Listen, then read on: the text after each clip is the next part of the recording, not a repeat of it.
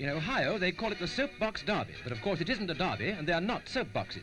It's exciting enough, however, for the small speed demons who go racing down the 1,200-foot concrete track in the final of the International Freewheeling Contest, while fond parents and thousands of fans cheer them on to victory, not to mention the press and the broadcasters who comment on the race inch by inch.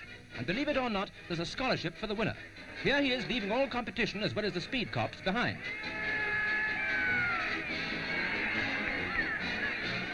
So he wins a scholarship by the force of gravity. Harness racing is what keeps Goshen, New York in the news, for the old-fashioned sport of trotting is even